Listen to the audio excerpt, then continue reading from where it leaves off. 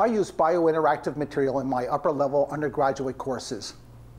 They bring alive what my students are learning in class, while explicitly addressing the science of discovery.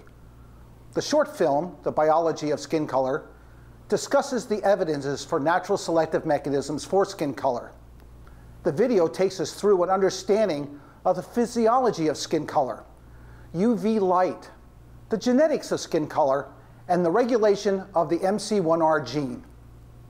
Dr. Nina Jablonski tells us the story of how all these factors led to the evolution of skin color while explicitly demonstrating the nature of science. The story demonstrates how tweaking a foundational hypothesis leads to another question, producing a second hypothesis which raised even more questions. And when those were explored, how it deepened the understanding of the first hypothesis. As they watch the video, I have my students examine how science was accomplished. I ask them to think about how questions were developed from the well-formed hypothesis based on previous research, and how those questions were refined. This film is a great way to show my students how science is always moving forward.